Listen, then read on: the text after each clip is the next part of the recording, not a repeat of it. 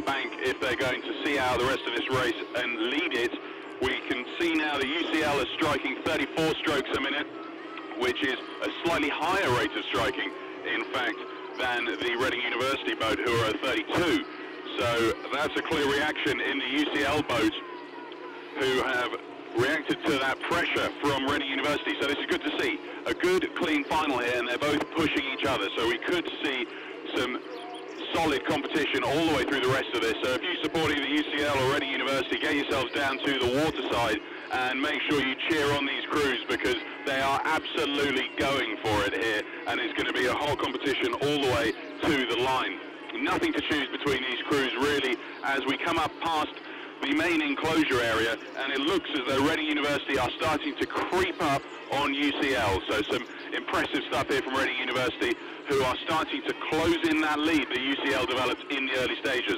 It's only a third of a length in it now, so it was half a length a couple of hundred meters ago. So Reading University very much back in this race. You can see the coxswain for UCL screaming for his girls to give him more here. His mum's in the boat and she's absolutely excited for this race.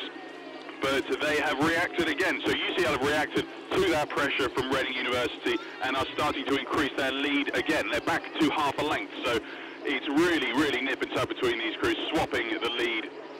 And Reading University are going to have to pull something out of the bag as we come up towards Upper Thames Rowing Club, 200 metres to Upper Thames Rowing Club, and these crews are going to be starting to think about winding up for their finish, and that's what's going to separate the winner from the loser here today, because Reading University are certainly still in this race. There's less than half a length in it now. They've started to pick it up. There it is. There's the change in the rhythm in the Reading boat, and they're drawing level. So it looks like Reading may well row through the UCL boat in the closing stages here, because they've upped their rating, they've increased their rhythm. They're up at 36 now, so they're well into their finishing burn. And just as I say it, there goes UCL. So they've dropped the hammer as well, and they've wound up for the finish. We're just coming up past Upper Thames now, and UCL have increased their rating. They're at 38. They are absolutely leathering it, absolutely leathering it. So this is one hell of a final here at Henley Women's Regatta 2014. Both boats absolutely neck and neck as we come into the last 200 metres.